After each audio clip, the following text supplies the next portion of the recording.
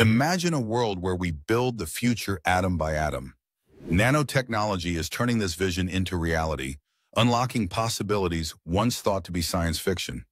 Working at the scale of a billionth of a meter, scientists are engineering materials and devices with unprecedented precision and control.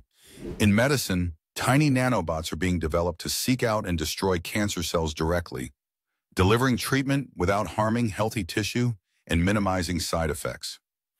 In energy, advanced nanomaterials are making solar panels more efficient and batteries longer lasting, powering a cleaner, greener future.